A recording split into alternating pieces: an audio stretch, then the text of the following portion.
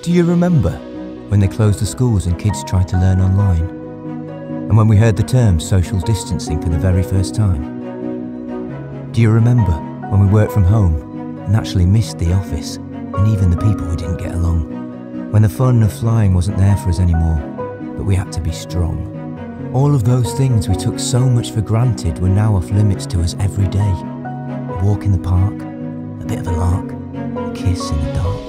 Do you remember when we stayed away from the gyms and watched too much TV, so we put on weight and learned not to hate anything or anybody anymore except COVID-19? Do you remember when the airlines were grounded, which meant we missed our loved ones even more, but the whole world came together and said enough, no more?